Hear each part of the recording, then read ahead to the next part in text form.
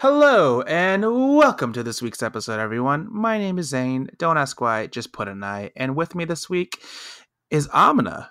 It's just me. It's just Amina. It's just me today. Me and Amina, the duo, once again. The dynamic duo. The dynamic duo. Samrah is Samrah's away because she's a little busy. She's a little caught up with a lot of things. So she had a rough couple of days work-wise, and I don't think, it's hard when you have a little baby tea kettle and you also have a job and you have to do both. Yeah. So she, we don't have tea kettles. We don't have tea kettles. We don't have things. We don't have much in our lives. Yeah. I guess so. I guess that's true. We have our jobs. We got jobs. We got jobs. At least we got jobs. I guess that's the most important thing. No one right? can come here and be like these millennials with we're working in their parents' basements, not with no jobs. Honestly, the past couple of weeks when it comes to jobs have been pretty hellish for me. I should say that. And well, not work itself wasn't the hellish part. It was everything around work that was the hellish part. And let me explain. Yes. I just got home, as Amina knows. I just got home at 7:40. Right. I usually get home at around 7. And that's a good day when the MTA, the subway system in New York City, actually works and actually, does stuff, Good. It should, ideally. But oh my God, Amna, for the past, and this is the reason why we haven't been able to even record, because this is definitely one of the reasons why we haven't been able to record, is because I've been getting home so late, especially last week. Every single day last week, I got back home around 7:45, 8 p.m. It's hard because man. It's so bad, and I'm trying to refrain from swearing. I'm trying to refrain because you swear because I am so angry at the MTA, so goddamn angry at the MTA. It's just one of those things where it's like, I get it. The public transportation as a whole is a public thing. There's going to be a lot of issues with it, especially with a subway system that's 100 years old with the degrading infrastructure sucks. And I've bitched and complained about this in the past episodes, so I don't want to repeat that. But I just want to say that it's one of those things where when I am paying $121 for a monthly unlimited, and I'm not getting the service to get home in time. $140. No, it's $121 for a monthly, which is not bad. Which is bad. Okay, which is bad. But if you think about in the long run, like if I'm paying individual tickets, I'm actually saving more money by doing the. No, I agree, but it's still super expensive. You know what I'm trying to say? Oh yeah, for sure. What bothers me, and I was just having this conversation today, honestly, is that with transpo and rent in NYC, how does anyone live there that's not making a crap ton of money? Is my question. It's unless you're living in like a crap hole crack den, Which I thank God I don't. I used to, but not anymore. Imagine living in Manhattan. Right? You don't even live in Manhattan. I live in Queens. Exactly. So it's a little different. But living in Manhattan, you can't unless you're literally living in a crack den. If for the amount I'm paying for my apartment right now, I would be in a closet in Manhattan, literally a closet. Which is, it's unbelievable. It's just one of those, it's just, the thing is just like, I'm paying $121 for the service, and for the last 2 weeks now, it's just been the worst service I've seen in my life. It just, nothing makes sense why I'm getting home this late. Doesn't make sense. The fact that I had to rely on Uber on top of what I'm paying for the subway system, right? The fact that I paid $121 and then I not even able to get home. I'm stranded in one of the stations. I had to get off the station and just wait for an Uber and pay an extra $8 on top of the $275. It's just like, why? What am I doing? Why am I doing this? Why am I paying for something that's not working? Yeah. But you can't do anything. You're in the mercy of MTA. There's only one train system. No one's you can't boycott it. You know what I'm trying to say? You can't. So they know it's just one company. It's just one. Yeah. Right. So it's one of the, and me walking into my house right now at 7:40, I was coming with my roommate as well. And we were both talking about this because we were both on the same train. We happened to be on the same train dealing with the same crap. And we were walking around and you were like, yeah, why? Like, why? It's just one of those things. It's like, and we can talk about this in another episode, but then Amazon is also coming to New York City, and that's also going to be impacting the 7 train. God.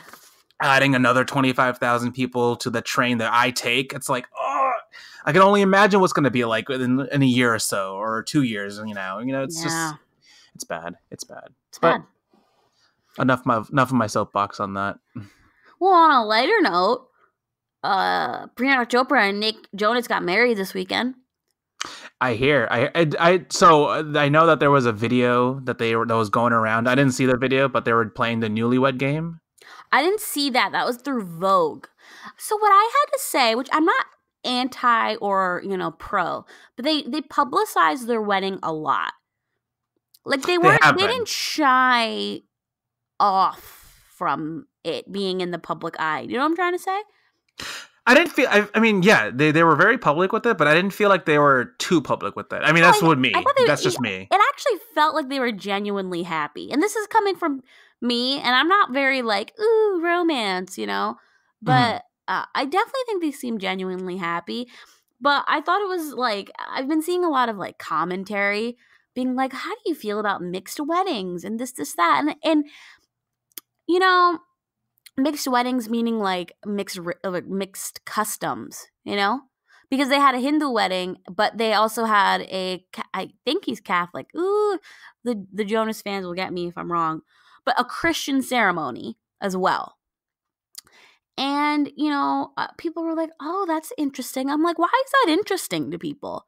Like, she has a culture that she's super attached to. She's not American. She is Indian. Like, Hindu Indian, okay? And, he was raised here. And so his family is religious. I mean, his dad's a pastor. And so they mixed the traditions. I thought it was really nice. Yeah, I mean, isn't that what America's all about? Just mixed cultures. We're all mixed in a way. Not lately, okay. Yeah, well, that's true, but it's not a nice. We're the melting pot. A fruit salad. We're a fruit salad. But no, I was seeing a lot of stuff about that, and then there was also controversy because I guess they had a bunch of fireworks at the wedding, and then like she, I guess, put out a PSA during Diwali in India that was like, can we avoid the firecrackers this Diwali, especially because of air quality and, as an asthmatic and this, that. And so people were like, that's hypocritical. And I have to say it is. It's definitely. Wait, how so? Wait, was she saying not to do? She did PSAs in India that during Diwali not to light firecrackers.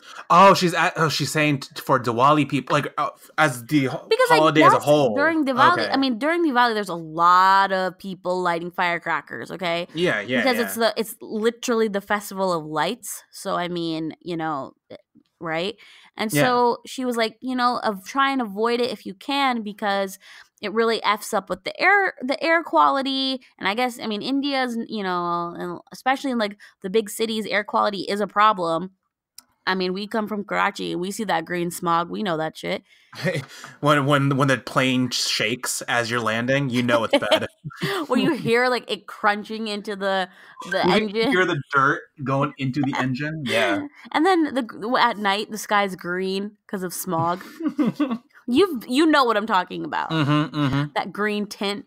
But but you don't see that in like northern Pakistan, like in like the mountains because it's it's beautiful up there. Yeah, no. But in Mumbai, right? There's bad air quality, and so she was like, as an asthmatic, because she has asthma, she's like, it's really tough for people, and I have the ability to have my inhaler, but a lot of people don't, and this that. So be careful.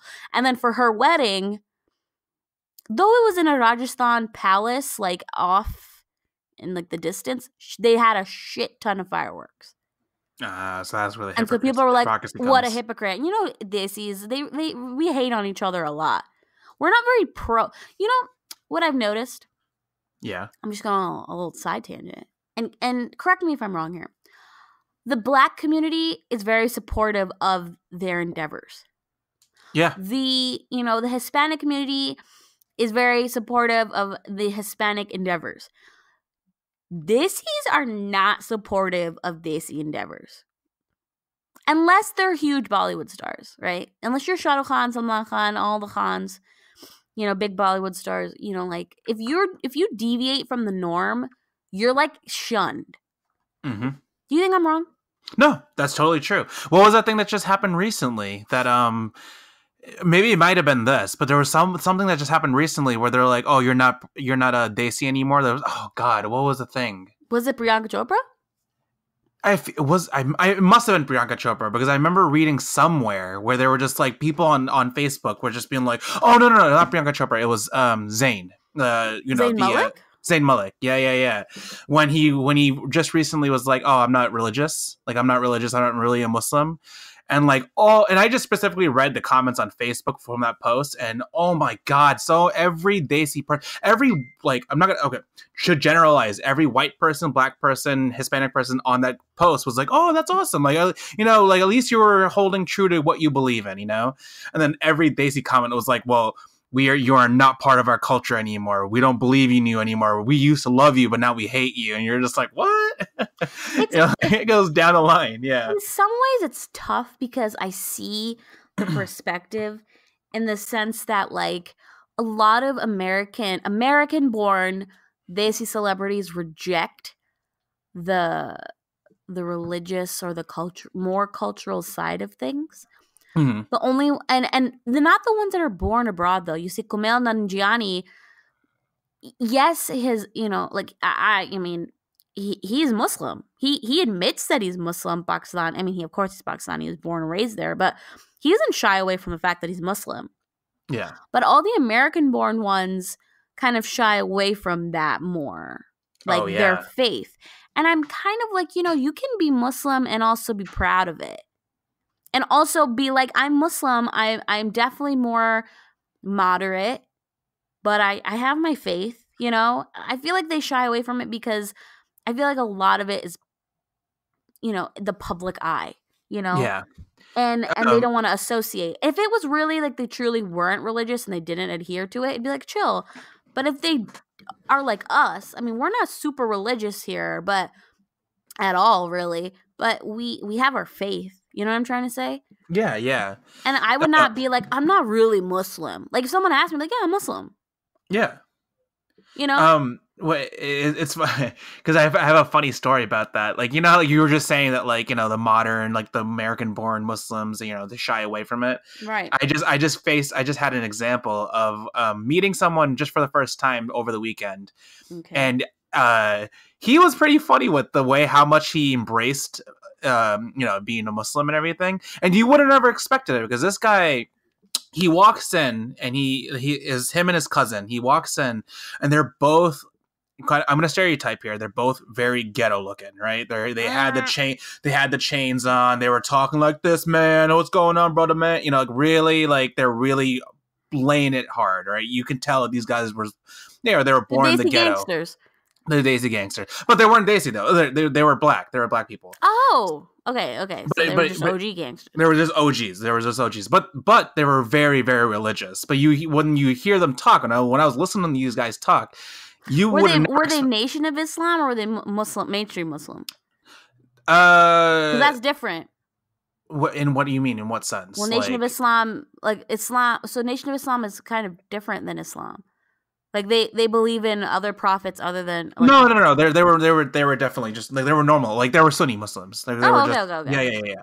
But it was just like you would see these guys and you would never expect them. They were just they just like they were talking about they were talking about random stuff. I don't even want to go into it because they probably would get in trouble. But they were just getting into really weird crap that they were talking about. But at one point, my friend who was with me, he goes, "Hey, you should go to Jummah Namas one day." Or I don't know how the topic was brought up. Jummah Namas is you want to say Friday Namas? Yeah, Friday prayer. It's prayer on Friday. Okay. Yeah. And he was like, I don't know how it got brought up, but he was like, yeah, you should go to Jummah Namas one day. And the guy's like, he goes, yeah, man, I love Allah. I'll go to the Friday prayer. And it was just like, for me, that was the funniest thing in the world because you hear the clash of like modern America and just like him trying to be like, yeah, man, I love him. I love Allah. I would no one would question twice. Someone's like, yeah, I love God, or like, yeah, Jesus, my homeboy. But when you hear someone go, yeah, I love Allah, then you're like, oh. You're like, what? You peep that. You're like, what is happening right there? And but I died laughing. Yeah. But that's my point. It's like no like celebrities doing that, because they would have the backlash of middle America would be, and the racists of the New England areas would be, not great. So not for it. Yeah. So I see the backlash where this is like, oh, okay. But I'm also like, we turn our backs real damn quick. Oh yeah. And you know what I've noticed is like the men. Oh God, all the men are gonna hate me, but the men are so strongly opinionated about women. I've seen a lot of men hate on Priyanka Chopra. Oh yeah, and I feel like there's an inferiority that she married a white guy. Yeah, that she's living that that luxury white it's that because. How should I say it without offending people? Like, because I guess if in the eyes of some rando in India, they think America as being the land of oh man, you're the land of riches and the land of you can do whatever you want. You can, So then when they see someone getting married into a white family, they're like, they think of him a sellout.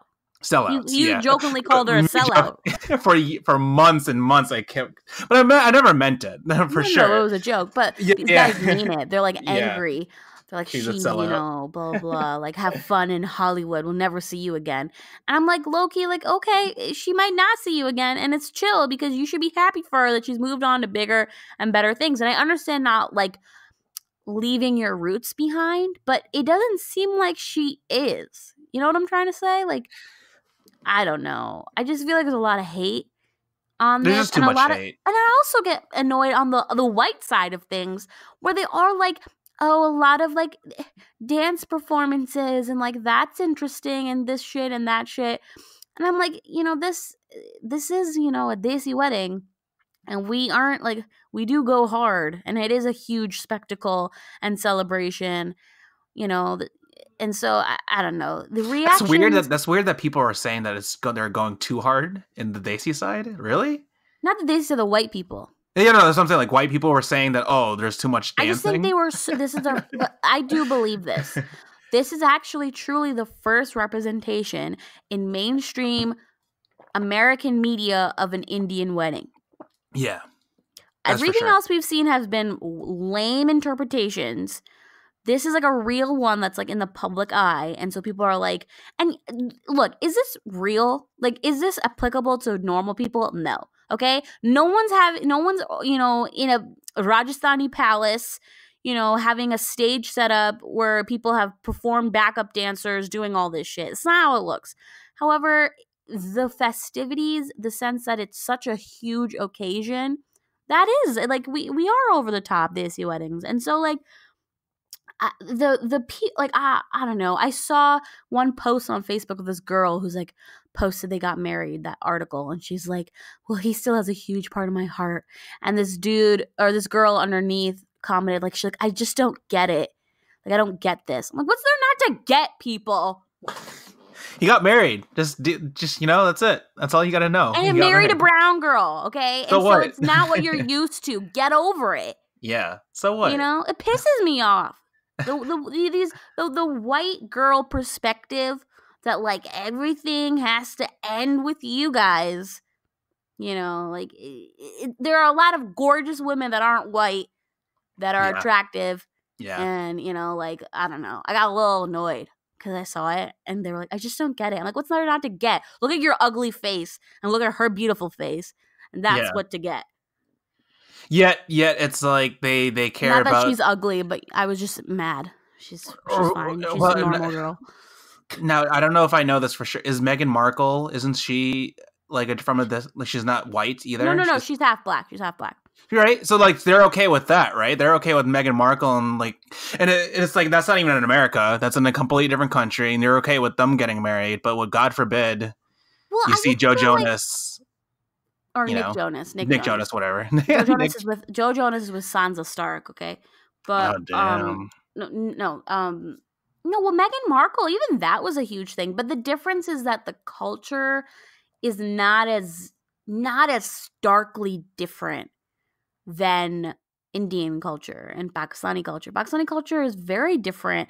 I mean, there are huge differences in African American culture, but she also is half black. She was raised with her mother, Meghan Markle, who is black, but I don't know. I feel like when you're marrying into a royal family, you follow their traditions, and so nothing was out of the norm. And in this case, Priyanka Chopra, which I love, was like, I want my wedding to be desi.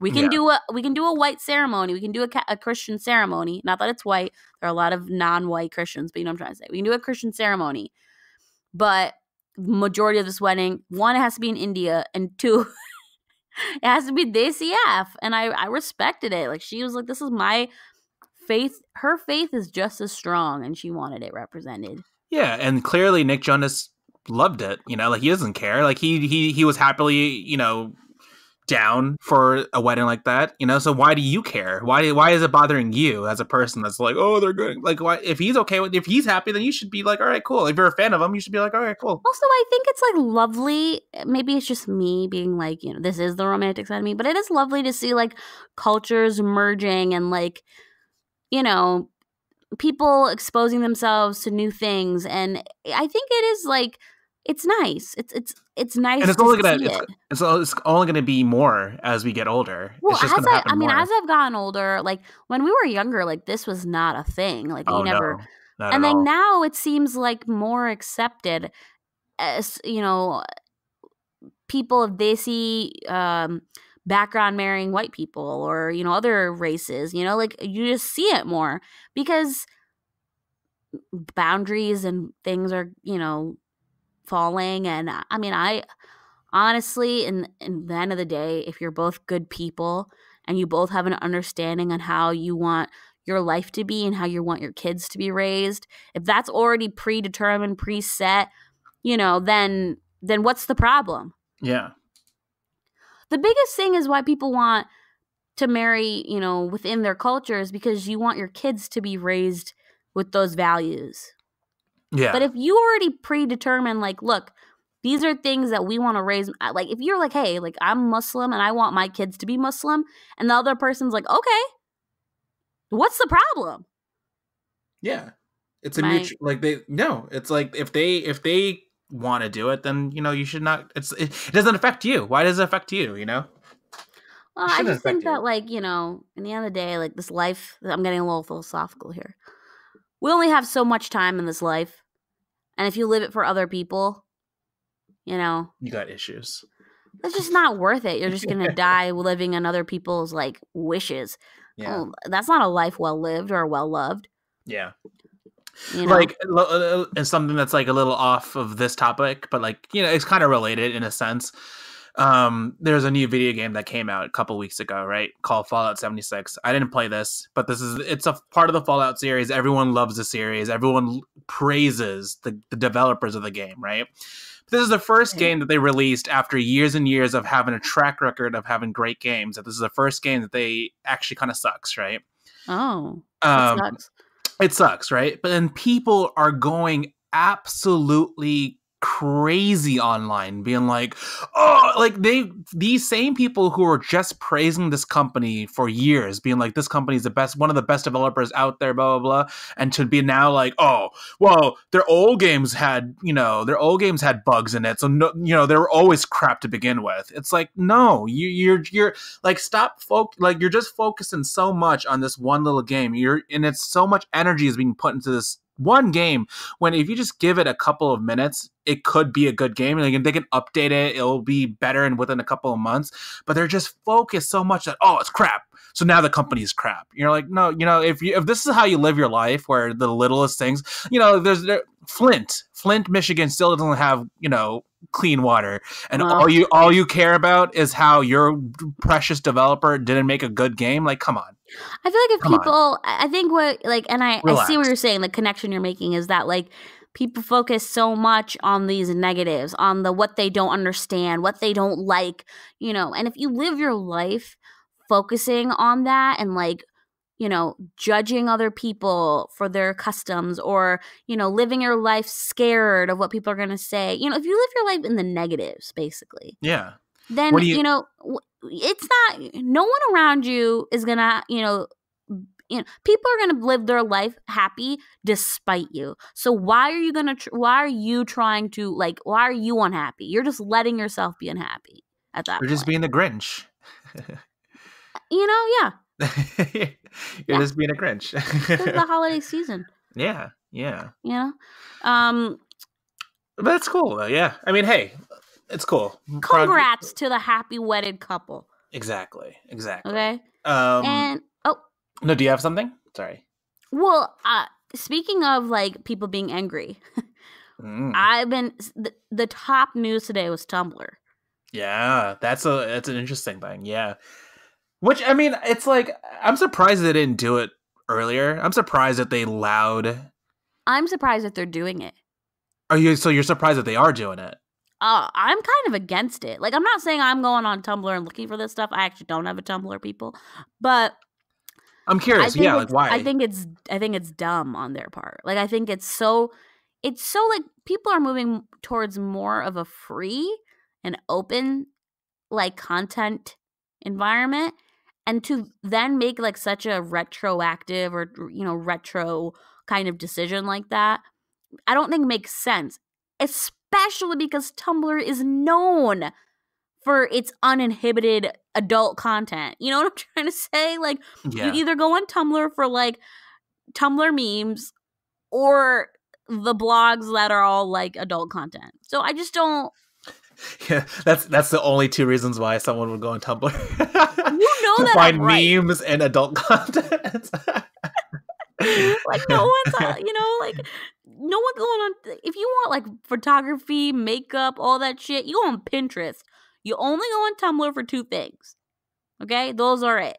So I can see where they're coming from, because if you think about it, Tumblr's and I don't know the numbers, and I don't even know if this is true, right? But I'm just saying, I'm assuming that the demographics of Tumblr are a lot of just like young teenagers, people who are just young. They're just really just like maybe less than 18 years old, roughly. I think that's where a lot of the main core of fans of Tumblr are.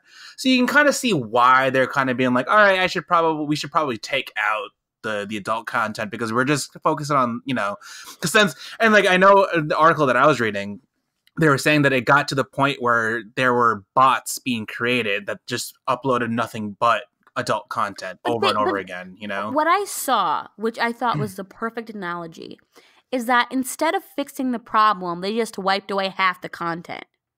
You know what I'm trying to say? And they're like, it's like Thanos and Avengers. Instead of actually fixing the problems that this is, like making sure that they remove the bots, or, screening the content so, like things that are, actually inappropriate, or things that are hate language, or things that are, or viruses are wiped out. They're like, no, we're just going to get rid of half of everything on this website, that should fix it. And that doesn't do shit. You're just like limiting the no one's gonna use Tumblr. Half the people who are on Tumblr are gonna leave. All because they can't see their adult content. Well, also the people who love like Tumblr people, we all know who the Tumblr people are, okay? Yeah. They're very pro, the freedom of expression, okay? Yeah. Even the meme Tumblr people are going to be pissed about this. Yeah. Okay? The people publishing their fan fictions on Tumblr are not happy. I mean, yeah, I'm not a fan. I mean, I don't use Tumblr, so for both of us, it doesn't affect us at all. But like, yeah, I mean, I tried Tumblr for like a week. I tried it for a week. Someone actually signed me up. Someone that I used to be friends with, not because they gave me a Tumblr. I didn't like end the friendship because of that, but they signed me up for Tumblr, and they were like, here. I'm like, they're like, what pages would you like to follow? I'm like, I don't know. I don't use Tumblr. So they like did everything, and I was like, tried it for a week, and I did not. It's not for me. Yeah. I just feel like the Tumblr humor is like, it's funny like the first time, the second time. It's just the same thing. It's always like, OMG, I'm dying. Yeah. That's pretty accurate, actually. That's very accurate. Like dead. Dead. Like, that's my sound effect for when people, splurge on the keyboard, and they're like, Yeah, So, pretty much. I mean, I didn't like Tumblr too much. I mean, I don't even like Reddit. I'm gonna put that out there. I know you like Reddit. That Reddit is the only site that I check. I don't like Reddit. You wanna know why? Why? I don't like the format. You don't like the way it is? No, I think it's so freaking old school looking, and like I don't like I have to click in and then click out.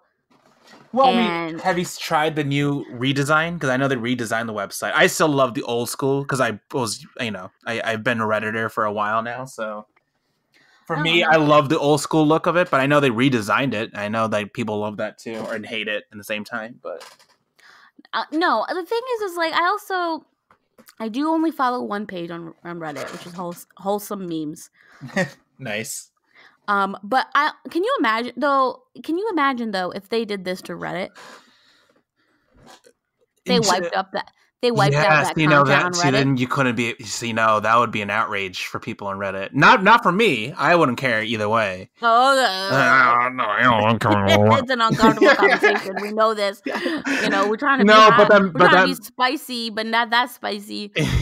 But if you put it in that sense, then yeah, I can see why people are getting really angry about it. Because like Reddit is also you have a lot of not safe for work subreddits that not necessarily are for like porn and sex. There's also a lot of not safe for work that's related to like morbid reality. There's that one, morbid reality, which is like it shows you the I guess their message for that subreddit is to show the real stories and how sometimes the reality is quite morbid. Yeah. There's also another one that I follow, and I don't judge me why I follow it, but I use it as like a way for me to be even more careful with my life.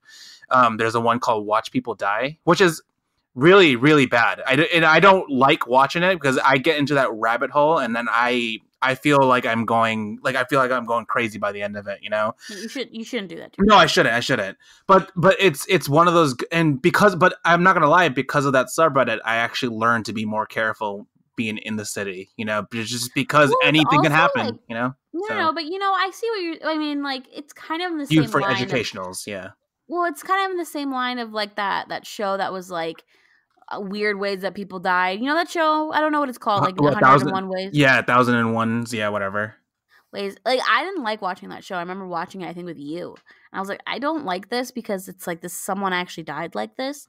But it also is like kind of educational in the sense like, yeah, maybe you shouldn't do that, Yeah. So I get that. But no, Reddit would be wiped. And I think what people are really pissed about is that what they said they would be targeting female looking genitalia. And like that's what they're like, that was like their main thing. And like, it was everything. It was male and female genitalia. It was anything female looking nipples. But I think they also said as a caveat, they're like, well, breastfeeding is fine if you're using it in an art. God. And they're like, if you're showing your breasts in a artful way, then that's also fine. No, but they've been that's the whole thing. As they've been marking content as inappropriate that are like that literally aren't showing anything. Yeah. That are like, anime. Sometimes anime girls are, ridiculous looking. But that weirded me out. But that's how I boil it down. I didn't want to hear that again. But I heard it again. Yeah. But they're locking down on that too. And so it's like it's sweeping and it's really, I think, kind of like harmful.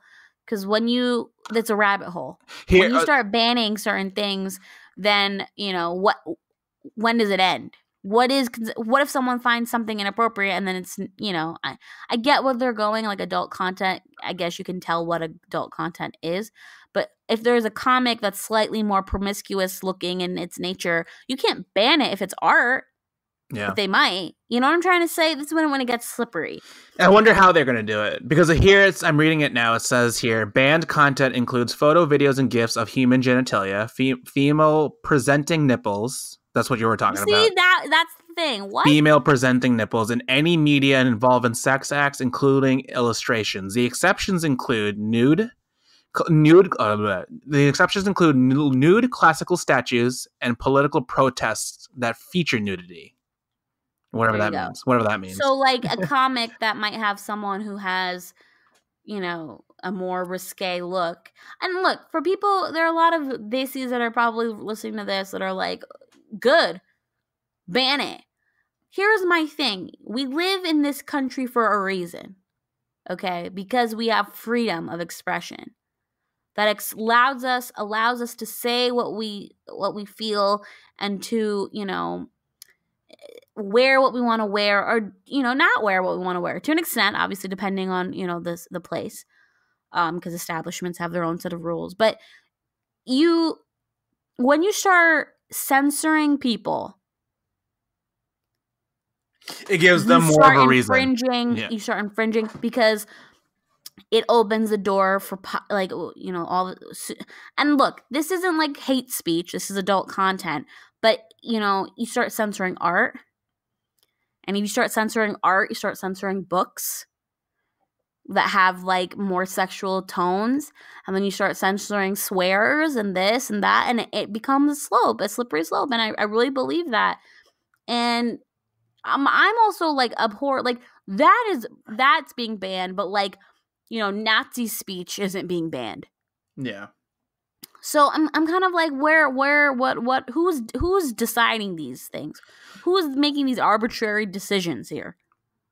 The new policy, it says here, the new policy's announcement comes just days after Tumblr was removed from the Apple App Store over a child pornography incident. Oh. But it extends far beyond that matter alone. That's what they say. Oh. Yeah. See, that makes...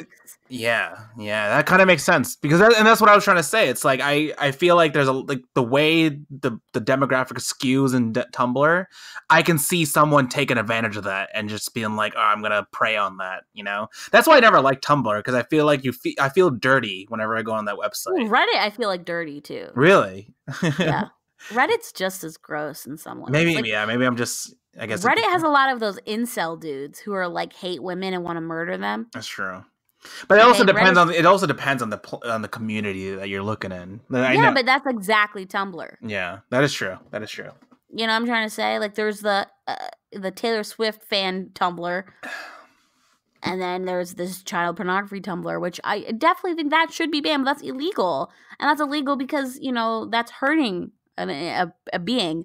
Whereas a picture of an anime girl in a short skirt and a top is not hurting anyone. Yeah. Who's fully clothed. Just a little sexually suggestive. Right. There's a high difference.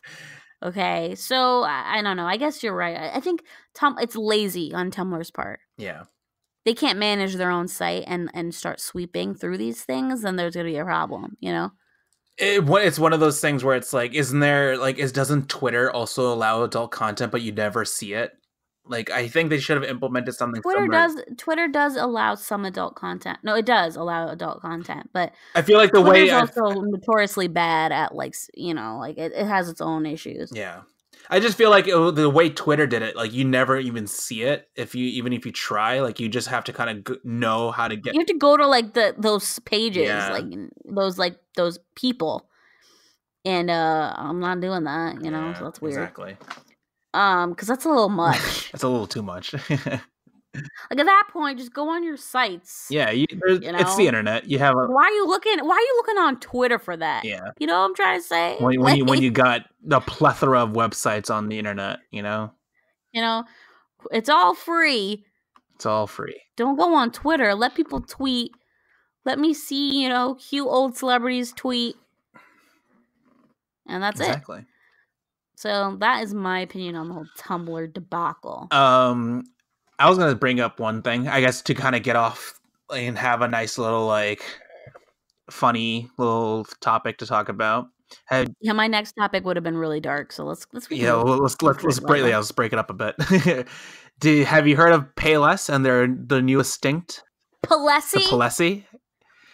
Holy crap, it was How funny. genius. So people are outraged by this because No, I thought people thought it was funny. well, I guess this is just one article then, because it's a Vox article, and this person is going hard, being like, "Oh no, it's a, you know, what the headline goes: Payless doesn't need to trick bargain hunting young people with faux luxury hoaxes." No, And it's like, and rude marketing stunts like Palessi are totally missing the point. I'm like, I don't know. I think that's pretty cool. No, they totally missed the point of Palessi. They were showing how people are, they think that you should pay crap tons of money. Like, no one truly knows fashion is the point. Yeah. If you label something $500 and say it's high quality, people will pay for it. Okay, and these weren't bargain hunting shoppers. These were elitist, snobby people who paid that money. Okay. That was the point. Yeah, and you had these people who were being interviewed be like, "Oh yeah, so this is a $500 shoes," and they're like, "Would you buy this?" And they're like, "Yeah, of course. This is amazing. I love this shoe." And they showed 5 or 6 other people being saying the same exact thing. Yeah, this is so. I love the way it looks, and I love this, and I love the quality, and this is a really nice quality. I can see myself buying this for $500. Blah blah blah blah blah. And then they drop the bombshell in the very end, being like, "That's Payless," and they're like, "Oh. What? I can't believe it." They're just like, well, people actually bought it. And they actually bought it, but then they got refunded. But still, like, the fact that they were even being like, "Yeah, I'm gonna go buy it anyway," not knowing, oh, Palessi, I never heard of the company, but I hear it's fancy. There's this one photo on the Palessi Instagram, the fake Instagram that they made, being like, "Oh, this model's wearing it, so it must be great," and it's like not. Well, the people who are against, I think it was really smart on Payless. I agree. It's very smart. The company filed for bankruptcy. They're struggling. I love Payless. I'm a big Payless fan. Sponsor us, Payless. But I wear Payless constantly. I'm not like going out shopping at these high end stores. Yeah. And the thing is like I just feel like the point is that anything can be nice looking if they were like, I'm trying to word it correctly. What I'm trying to say. It's that culture. It is that culture, though. It's that culture that, like, oh, we need to, like, I don't even know what the word. I don't even know what I'm trying to say though is like they were like, oh, like, oh, this looks fancy. The quality looks good. This is that. These people don't know freaking fashion. Then obviously, yeah.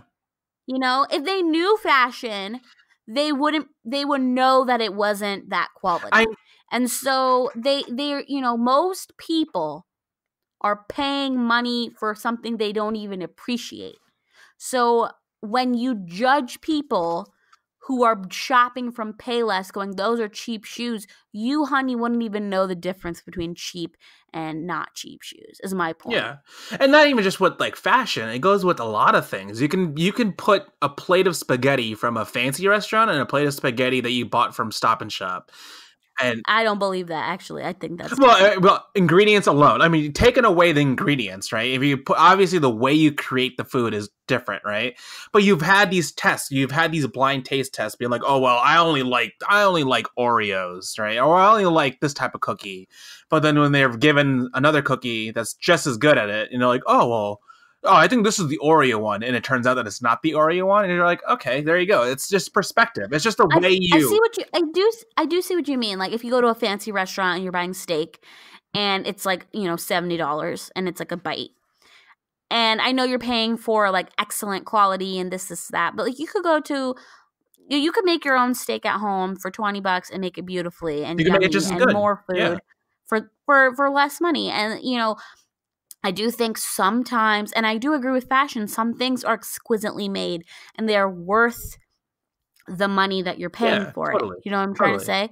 And that, like, same with food. But I also think a lot of things, and no one wants to call it out, a lot of these big fashion places too, they are paying a lot of people not so much money to make their clothes. Yeah. And, your clothes are, that's the truth. I mean, some things aren't. Like, I do believe like a Chanel bag is made in France, and it has, that's why you spend $2,000 on it, is because it is actually made where it is made. Yeah. But like certain middle brands, you know what I'm trying to say, that try and pass and you pay $200 for a Like jacket, like Nike or like something or Zara. shit. Yeah, when you have, you know, they are all in sweatshops. Why are you paying this exuberant price? It's all you know, I I could go on and on it's about just what this. it's what this is a thing that I've been battling just because I've never been you know me, I've never been a brand guy. I don't care. I could care Yeah. less about brands, and I've been bagged on it. I've been told that, oh, you look like a bum with your some of your shirts, and I'm like, I don't care. If I like the shirt, I could care less where I buy the shirt from, as long as it's cheap. That's all I care. I want it to be I just want if if I had it my way, I would want a shirt to be as much as just $20, and that's it. That's all. I don't want to pay any more than 20 I bucks for a don't like shirt. I don't like the shaming that some people get. Some people can't afford it, Yeah, the right? Some shaming. people can't afford certain stuff. And like, though I do say, like, fashion is fashion, and do I think you're the most fashionable person? No. However, I wouldn't ever say anything that, why is your shirt only $5? If that's what you can afford, then that's what you can afford, and that's not to be shamed. However, people, you can make something that is cheap still look good. And that's what Payless was trying to say, is like, these maybe aren't, you know, Chanel shoes or Louis Vuittons, but they're nice and you can dress them up and you can make them look nice, and you don't have to spend exorbitant amount of money on them. And, you know, it doesn't, like, these things don't have to be inaccessible, is my point. Looking good or feeling good about yourself doesn't need to be inaccessible. It's not how much money you spend on a wardrobe, it's how you work the wardrobe that makes Exactly. it, you know. Exactly. And some people aren't about fashion, and that's fine too. That's my point, is that, like, though, but the people who are shouldn't be shamed because they're not buying these expensive brands. However, I do have an appreciation for the art that goes into some of these Oh yeah, for things, sure. because For sure. there is an art to it. There is a quality. If you're buying like a hand-stitched leather bag from this tiny, you know, shop in Italy, and it's $500, you would pay that, Yeah. because you're paying for that You're quality, paying you for, know? yeah, the hard work and quality that went into it. You're not paying for the looks of it, I guess, you know? At that point, I do at that think, point, you're not though, looking at for the looks, right? I guess maybe. no, I mean, some of these bags are still beautiful. Like, you're paying for all of it. You're paying for the Yeah, whole thing, the the whole whole shebang. package. I think as this is, though, and I will say this, we're so used to people putting all this manpower into hand making suits, and they still be cheap. Yeah, that is true. We are spoiled in that sense. They see clothes are so beautifully made, um, uh, and they're not that expensive. Like, designer ones, I'm not going to comment because those are expensive, but they're still made the same way as any Tariq Road shop. You have people in the back working with their, you That's know. what I love about Pakistan, is that you can see, like, you can show a picture of being like, yo, I want this type of Sherlock Kameez, you know, I want this, and it's like, it could be like some fancy smanchy type, you know, brand name thing, and some guy from Tariq Road can make it for mad cheap, you know. Which is, you know, it's messed up in some ways. But it's It's just like good intellectual then, you know. property, but we also know that those high designers in Pakistan are using the same Same people in the people. back, Darzies, you know, using them because they're talented, and you know, they're taking advantage of their cheap Yeah, labor. So why not I skip you, corporation, big bit company or whatever, and just go straight to the, you know, person themselves and just get it how I want it. exactly, exactly. And pay them maybe even more than you pay them, let's be honest. Yeah, we have. I mean, I don't know if, I mean, we can cut this out if this is too much, but I mean, we even have a family member that is in the clothing industry, and like, you can go see their place. You can go in there. You can be like, all right, you can see the guys working in there, and then, you know, you're like, okay, you appreciate the work that's going into it. And you're like, okay, that's cool. Yeah, like, that's awesome. That, you know, at least we're getting. You know, at least they're getting Yeah. paid for the work that they're doing. They're not getting paid scraps for making 500 No. shirts in a minute, you know. Like, Yeah. No.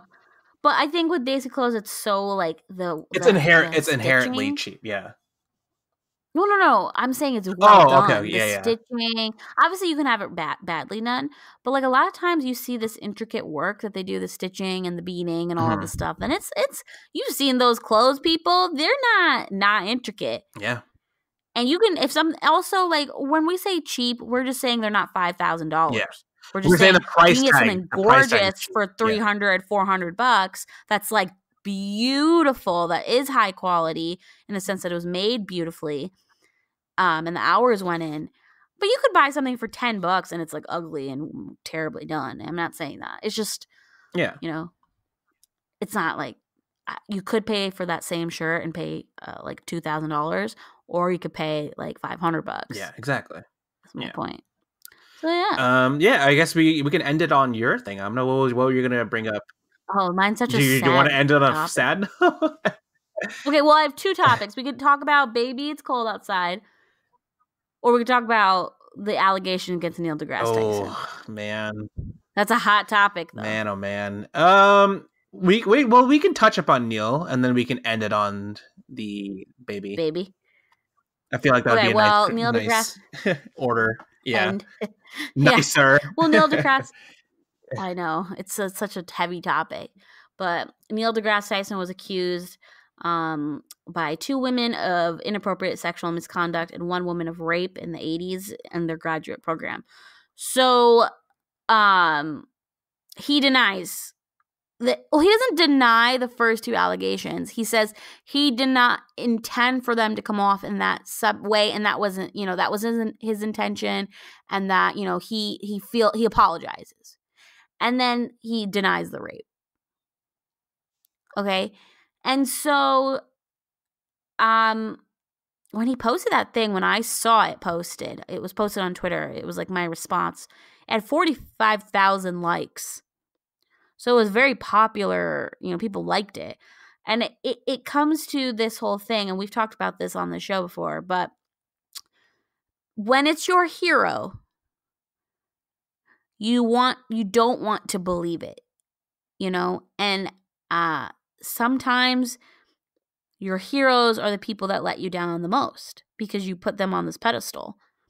And I think, like, honestly, I'm going to be honest with myself here.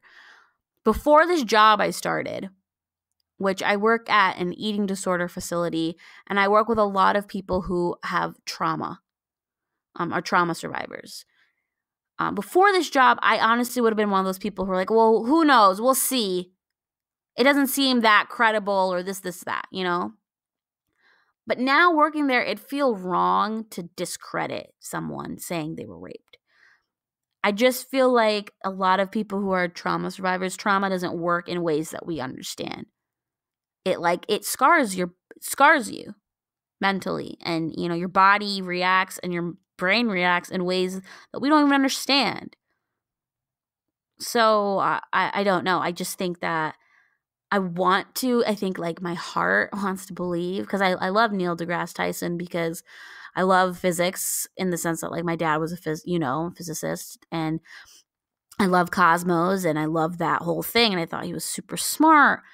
But I also can't, like, in good sense, say I don't believe the allegations, because I just feel like it's effed up to not believe it just because you like someone. Do you think? Did you read his I shouldn't say his apology, but did you read his statement? Yes. So I do have to say, like, do you respect for the rape, do you respect his like the way he kind of presented it, or? So for the first two, for the mixed conduct, I see the inappropriateness, but I also see where he could have been coming from, because he's kind of an awkward dude. He's a socially awkward guy. He's a scientist. And right. A very smart man. And the first one, it was like he kind of like went up her dress to look at her tattoo. But she had this tattoo of like some solar system or whatever, the solar system, on her shoulder, and it goes up to her collarbone. And he was like looking at it. And maybe he was inappropriate by looking, but I don't think that was his intention, honestly. Though he should be told that it's inappropriate, even if it wasn't his intention, you still have to learn that you can't do that. You can't, like, look into someone's dress just to see, like, this interesting tattoo. You have to ask consent for someone's body. And then the second one, she said that, he invited her to his house. He was wearing a wife beater. And, at one point said that, like, I would hug you more, but he's like, oh, I'll only hug you once because if not, I'd want to hug you more. And then, like, did this weird, he said, I'll let me show you a Native American handshake in which, like, you caress the inner palm. I don't even know. But it was inappropriate. And he did say one thing that I thought was, if he said it was not actually just bad, was that he was like, he can't concentrate if this woman's a producer, which is 1000% inappropriate. Like, she's, you can't say that. But the other stuff, I'm like, I just don't know if he's just kind of off. Though he should know he shouldn't do it. I don't think his intention was to, like, get with them, The third, the rape, his response, it is a little fishy because he doesn't ever outright say, I did not rape her. He says, what does he say? He says something like the assumption, she doesn't remember the event, so she's assuming. Meanwhile, according, I got it right here. Yeah. He says the drug and rape allegation comes from an assumption of what happened to her during a night that she cannot remember. It is as though a false memory has been implanted, which, because it never actually happened, had to be remembered as an evening she doesn't remember, nor does she remember waking up the next morning and going to the office. So do you know what I mean? He never goes, I have never raped her. But then he also goes on saying that I kept a record of everything she posted in case her story is morphed over time. So this is sad, which for me defies explanation. So, like, he has his bases covered in the sense too, because he saw this coming. He probably was like, okay, clearly this is a little weird. Maybe he realized at that moment, like, okay, like, maybe I went too far. Maybe this is going a little too far. I'm going to make sure. Why would he be following it if he wasn't worried about it? What do you mean? Why would he be following what she would write and post and stuff if he wasn't worried about it? I feel like it's, I don't know, because it's, you see how that's fishy? But see, like, I can see where he's coming from because I keep records of everything that I talk about too, because I know that someone who could say one thing about me, I'll have a record of it somewhere. It's very different. Keeping record of what you talk about versus keeping record if you've raped someone. But I don't know. I never. I'm always uncomfortable to talk about stuff like this because I don't know what to say. I know. How do you say it? Because it's like, I know. Sure, maybe he did it, but what if he didn't? And then, like, everyone's. Well, this is when it gets hard because this is when this is a trial by the court of opinion here. This is not a trial in which there is evidence being produced, even though witness testimony is considered admissible by court. So her testimony is admissible and his testimony is admissible. The thing is for me, this is what I meant, that after working at this job, I can't say anything because, trauma is weird. Sometimes you literally just remember the event and you don't remember anything else because it's such a painful, traumatic thing that happens to you that's physically and mentally painful that until you're triggered, first you block the whole thing, and then until you're triggered, you just remember those things vividly, and the rest, it was too much sensory input and everything else fades, And so, like, I can believe that she might not remember the night, but she remembers that she was raped. Do you know what I'm trying to say? And his answer is so roundabout. And I don't know if that's just a Neil deGrasse Tyson thing, because he always talks like that. But it's always like, you know what I'm trying, the wording where he's like, a false memory had been implanted, which, because it never actually happened, had to be remembered as an event she doesn't remember. Like, it's so roundabout. I'm like, why are you just say I didn't do it? See, but no, you can't see. But that's from what I know, I did not rape her. No, but see, that's the issue though, because if every other case, Amina, has been a person being like, I didn't do it, and then he still got the. And what has come off of it? Brett Kavanaugh literally said, I didn't do it, and he became a Supreme Court justice. So the only backlash is on the woman from what I've seen, other than Harvey Weinstein, which Harvey Weinstein, Kevin Spacey, there have been men who have been, pushed off. But, like, even Louis C.K. is not performing again. Actually. He is coming back. He's coming back into performing. Yeah, Aziz Ansari is coming back, even though I did agree with Aziz Ansari was, like, an odd one. But, my point is like, Harvey Weinstein, it was like hundreds of women that he raped. Now let me ask like you this, actually Samrah. raped. Just so comparing Aziz Ansari's story to this story, what is don't you feel like it's kind of a The, little similar in the sense that like the the first first two, two, right? the first two, rape is very different. Mm-hmm. Okay, you need to consent. If you are drunk and passed out, you cannot consent to rape. I mean, consent to sex. Okay, so if she cannot remember, and then she wakes up, and he like rapes her again, and on top of it, like it's rape. And that's not like Aziz Ansari, because he didn't rape her. She consented to it. And then when she didn't consent, she felt pressured. She said, I felt pressured with Aziz Ansari to continue. But at no point did she verbally say no. And she just went along with it. And then when she did say something, he was like, oh, and they stopped. And then, she sent that whole thing to him the next day, and he apologized profusely and was like, I'm so sorry. I didn't realize. But there was a whole bunch that went into Aziz Ansari's that it sounded like it was sad for her, because it's a dilemma in which women feel pressured to go through things because of, the expectations.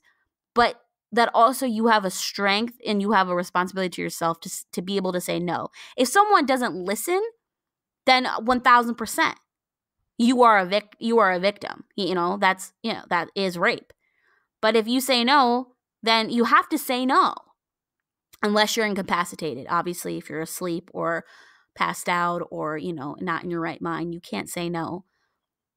But if you have to have some strength on a date with a guy that you go to his apartment.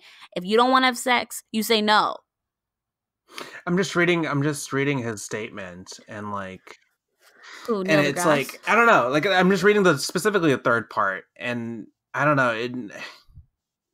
Doesn't it No, seem it doesn't. off? I feel like nothing happened. That's what it feels like. It feels like nothing happened. Well, if you read her, I though, didn't. I gotta read her. I gotta open up that link. hers is like, I woke up, I was naked. He comes in, he climbs on top of me again and does it again, and I felt trapped, and this, that, and all this, and you feel bad. And then he goes, well, she doesn't really remember, and who knows, it's a false memory. And he kind of says it like that. And trauma doesn't work like that. If she's traumatized, it's not a false memory implanted. Yeah. That's a moment that she's remembering. It's PTSD. Okay, it's a flashback to it. So like, that's what's hard, is both. I don't think she's not credible, and I don't not believe her. I just don't want to believe her because I like him. It sucks, like it really does. And the best thing about it is that they're investigating it, and I hope it's not biased, and I hope they give her that respect to actually investigate. Because if he has nothing to worry about, he has nothing to worry about. Yeah. If he didn't do it, But it's so easy to say, though. No one's gonna believe him, though. His career from now on has been tainted, and that's the issue. Has been tainted. You think that, but give it a couple years and it won't be tainted. No, don't get me wrong. The way the news cycle works, everyone's gonna forget about it by tomorrow. But at the same time, there is always gonna be from now on. There's gonna be an asterisk in his career. That, oh, wait a second, he did do this though. But if whether it's true, like whether it's real or not real, it's going to be an asterisk, and it's. But no. I'm just saying, like, if you look at any other person that's been accused, like Aziz Ansari, going back to him, every time you're going to bring up Aziz Ansari, it's going to be like, yeah, Aziz Ansari is a great actor, but remember that one time that you got accused? That one time, I'm like, I don't know. It's weird. I don't know what to think of it. I know what you're saying, but then the question you have to ask yourself is, okay, what's worse, an asterisk or, having trauma and being a trauma victim or survivor? I feel bad for their career, but their life wasn't ruined. And if she really was raped, that is pain that I can't even begin to understand. And I see it in these girls that I work with every day. This, women who've been raped and this, that. And it affects your entire life. And so it's like, I'm sorry if it's not true. But I mean, the truth is they're not going to find anything because it was 30 years ago. They're not going to find any evidence on it. And so he'll have an asterisk by his name. They're going to say, look, we didn't find any evidence and you're innocent until proven guilty. So he's clear. And he'll have an asterisk. And in a couple years, he'll still be working, but he'll have an asterisk. But if there really was something and they didn't find it, you know, she's just a woman who, you know, who was raped and, you know, people will hate on her. And that's it. That's like her life. She's a rape victim who people hate on, and it's terrible. So it's like, look at Louis C.K. has that asterisk, but he's living his life. Yeah, that's true. Still performing. Aziz Ansari is still making bank. You know, the only people, you know, who have really been affected was, what's his name? Matt Lauer was really affected, but he was like, it was proven that he did it. Yeah. And Harvey Weinstein and Kevin Spacey and these men that did heinous things. Yeah. You know what I'm trying to say? So, like, the men who've had, like, these little things, which they're not little to the women, but you know what I'm trying to say? Like, a lot of men have been able to reemerge. So he'll be able to reemerge. I hope so. I mean, I hope this all is just nonsense. I hope, you know, like, I hope that she finds peace, and I hope she's okay. And I hope that, like, because truthfully, they're not going to find anything because it's just too late now. And I hope that she's able to, like, try and find a healthy place inside of her. And, you know, if he didn't do it, I really hope that his career can, you know, bounce back. And I think it will. He's also a scientist, you know, like, he can research. Yeah. Like, he doesn't have to be in the public eye to do his job. Exactly. I'm just looking at the time. Right. Sorry. Yeah. So, yeah, that's cool. And what? Well, it's not cool. No, it's cool. Sad, like, as in, like, yeah, like, that's. We should. That's it. We should probably, like. I don't want to end it. I don't want to end it on that note. Like, it's kind of a little down. Well, let's quickly bring up the thing. Since it's a little more lighthearted. Radio stations, in a way. Yeah, radio stations are banning "Baby It's Cold Outside." That song, "Baby It's Cold Outside," like every other can't stay. I've never heard the song because it's like, yes, you have. The song. Yeah, if you heard it, you would know it. It's like on all the Christmas stations, okay? Except now it's not. But because I'm listening to it right now. Sorry, I was just. Yeah, it's okay. But it's a famous classic, okay? And people are thinking it promotes rape culture because she's like, I can't stay. And he's like pressuring her to stay because it's cold. And she's like, is there something in my drink? And he's like, no, stay. Oh, boy. You know? And so people are like, oh, rape culture. Okay. But if it was made today, I'd be like, yeah, that is a highly inappropriate song and weird. It was made, like, in I don't know, in the 50s. I don't know when it was made. I should probably look that up. But it was made during a time when the culture was very different. And he's not pressuring her. She's there because she wants to be. And she's making an excuse so that she could say she made an excuse. That's what people are saying. Like, people who understand, like, the historians are saying, no, it's not. She wants to be there. She's playing coy. Right? Being like, was there something in my drink? They were like, no. The whole thing is that women didn't really drink back in the day. They had, like, very light, weak drinks. And so she's trying to blame it on the alcohol. That's why she's staying. Or, you know, like, making all these excuses. And she actually wanted to stay. And that the actual messed up part is that she couldn't just say, yeah, I want to stay over. She had to make up this whole thing. That's what's messed up about it. But it was also like the 50s. And so people are making a big stink. And this is what pisses me off. Like, it's a classic song. Leave it alone. I hate the internet. I'm just going to say it right now. I hate the internet. This is the reason why I don't ever... That's why I'm like... Like, we're focusing on this. Like, we're focusing on this. This is why I'm off Facebook. I'm off of every social media except for Reddit. And that's pretty much it. Luckily, everything I've seen has been anti that sentiment. They've been like, this is ridiculous. Like, people my age are like, this is bringing it too far. Yeah, just like, leave it alone. I don't know. It's Yeah, it's just a song. God damn it, it's just a fucking song. Like, who cares? Who cares? If you don't like the song, just don't listen to it. That's all you gotta do. Why do you have to complain about it? That's what my thing is. I don't understand. That's my thing. Is that I don't understand why people need to complain about the littlest things, and you're just like, oh, this is this, and this is this. And it's also like, don't complain if you don't have the info. Oh. Like, you're not, like, that's not the context of this song. And so you're complaining about something that, if it was legitimately like, I really don't want to stay, I'm really uncomfortable, and I hate this, and they're like, please, no, stay, and I want to have sex with you, and I had it like this, then I'd be like, okay, yeah, that's definitely an inappropriate song. Should definitely be taken off the radio. But no. Yeah.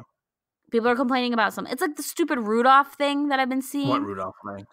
Have you seen that? Where like people were like, Rudolph is a terrible story because Santa only saw him as youthful and all that crap. And you're like, what? Like, come on, relax, people. Just relax. I'm like, can you just find a little joy in your life? People are probably gonna think like we're so like not woke. But you know what? Listen, at this point, I don't even care if I'm woke or not. I'm staying away from all y'all. I don't want to hear it. I don't want to see it. If it comes on the news, I'll read it. If not, if it doesn't affect me, I don't give a shit. If you think I'm, terrible for watching Rudolph, the old claymation movie, and like I'm promoting this or this, that by watching it and being, whatever, then I don't want you as my friend. Yeah. There you go. I don't want you as my friend. That's the name of the episode. I don't want you as my friend. And on that note, follow us at Bob and Friends on Insta and Twitter, and on www.facebook.com/Bob and Friends. Please, please, please, please rate and review us 4 to 5 stars on iTunes, Google Play, and Spotify. We're on all them big platforms. 4 to 5 stars only. And apologies to our listeners because of our inconsistent schedules. We are going to try moving forward. We're going to try to be a little bit more consistent. This is the longest break we've had. We're letting you know. This is, and we're gonna try and bring it back. And I think we were testing out some more spicier topics today, and I liked it. So we're just trying to figure that out. And then 2019 is going to be our year. It's going to be our year. All right, Amina. All right, bye.